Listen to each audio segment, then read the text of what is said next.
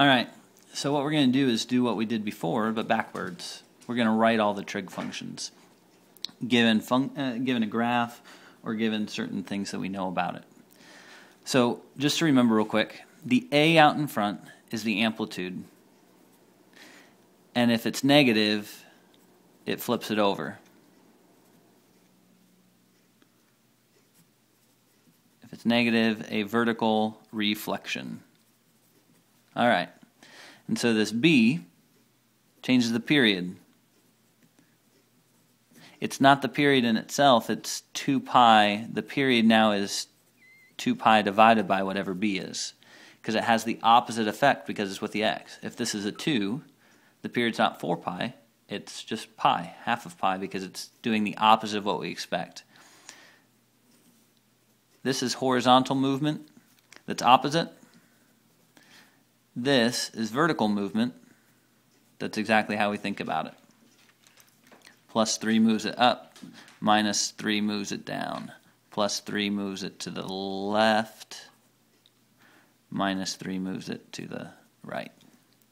So, and then sine function starts in the middle, goes up. Cosine function starts at the peak and returns to the peak. So we need to write a function. To do this, we're going to split it up into several steps. You don't have to do all of these at the same time in this particular order. It's just one way of doing it. So one of the first things you want to figure out is, what is the vertical shift? It's not centered at the 0. So what is it centered around, and how can we find it?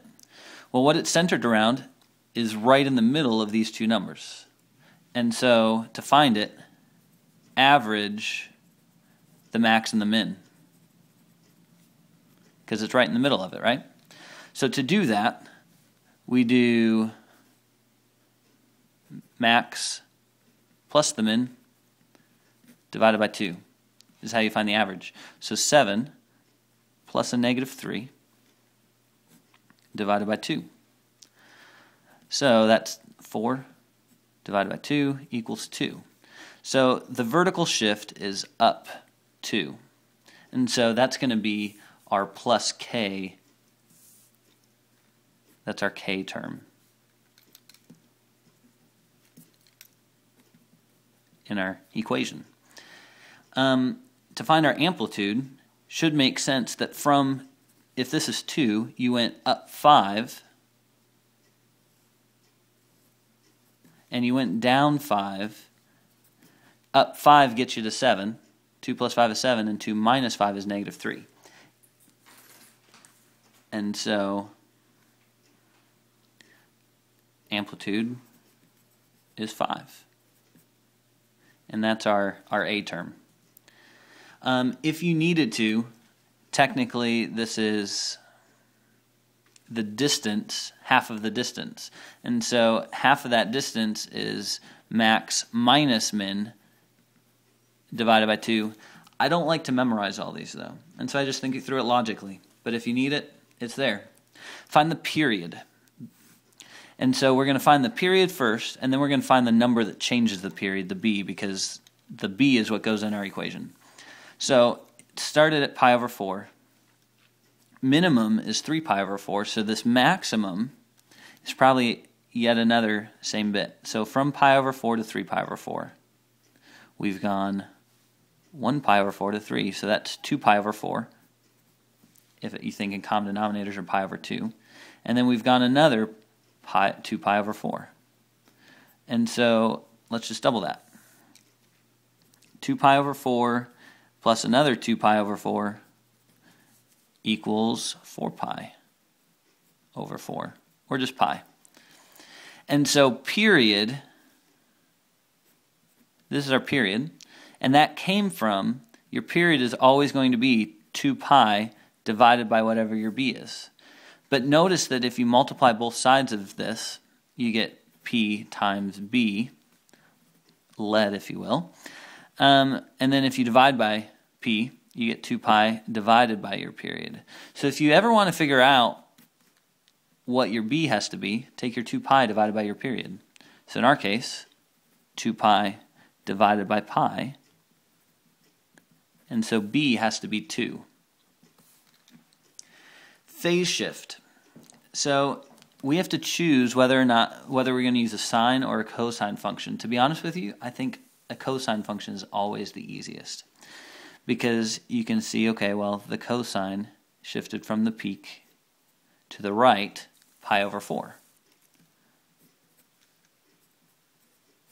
This is going to be the h. So if we want to shift to the right, in our heads we think, well, then we have to add pi over 4, but remember the h is opposite, so it's going to be x minus pi over 4. And so now we put all of this together. Y equals our amplitude, which was 5. And we're going to pick a cosine function because we saw that the peak changed. Our b is 2. X minus pi over 4 was our shift. And then, not to forget, our plus 2 that we shifted up in the end. And that is our cosine function. Now, this is only one option. Realize that you could have used a negative cosine and said that it shifted to the right 3 pi over 4. Notice that you could have shifted it to the left some amount. This is just the first one I see, and so that's the one I did. Let's keep moving. Let's try another. So the original Ferris wheel, biggest attraction at 1893's World's Columbian Exposition in Chicago. So let's assume, so you got it ground level, rode to a height of 264 feet. This thing was huge. If you get a second, look up some stuff about this. It held a ton of people. So after everybody was loaded up, it took 9 minutes. Please, Maya. Sorry, Maya's my dog and she's a little nervous. To complete a revolution. So you've got a Ferris wheel. Up at the top is 264 feet. And so in the middle is half of that, 132 feet. So when you enter it at ground level, you're going to be at height 0. In the middle, when you're a quarter of the way around, you're going to be at 132. When you're at the peak, this is going to be your height. Sorry, I didn't mean to write 0 there. And so everything's going to center around the middle of our Ferris wheel. And so our vertical shift is going to be 132 up. And so we're going to have a plus 132 on the end.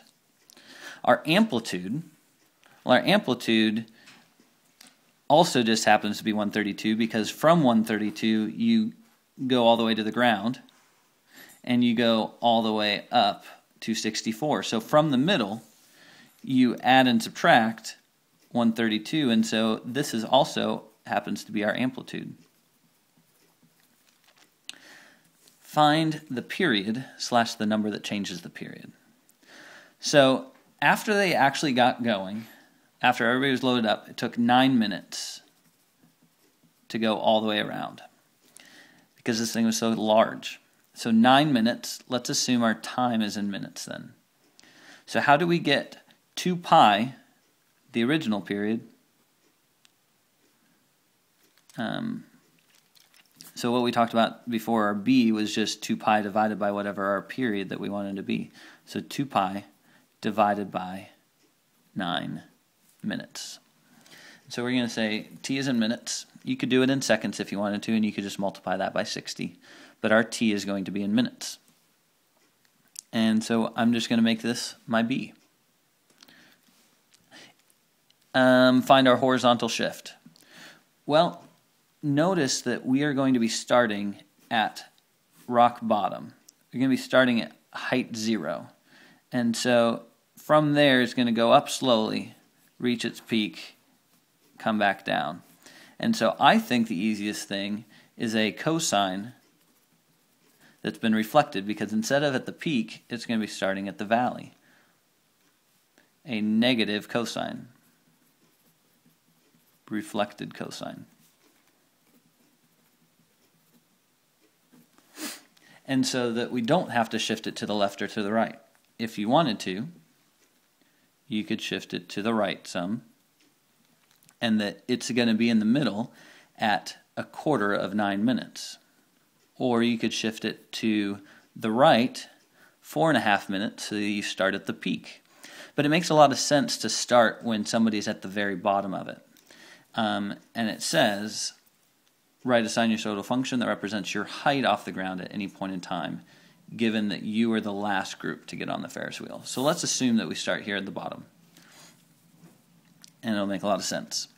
So y equals, or h equals, because we're talking about height, our 132, which is our amplitude. We decided to use a cosine function. And we also decided that it should be a negative 132 so that it starts at the valley rather than at the peak. Our b term should be 2 pi over 9. I don't have a left and right motion. This is none. Sorry, find horizontal phase shift, none, but we did decide that it should be reflected. And so I'm just going to add our t. H equals height in feet.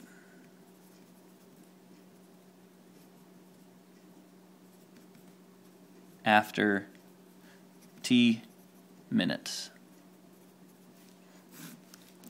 And there we have it, our first story problem of writing functions.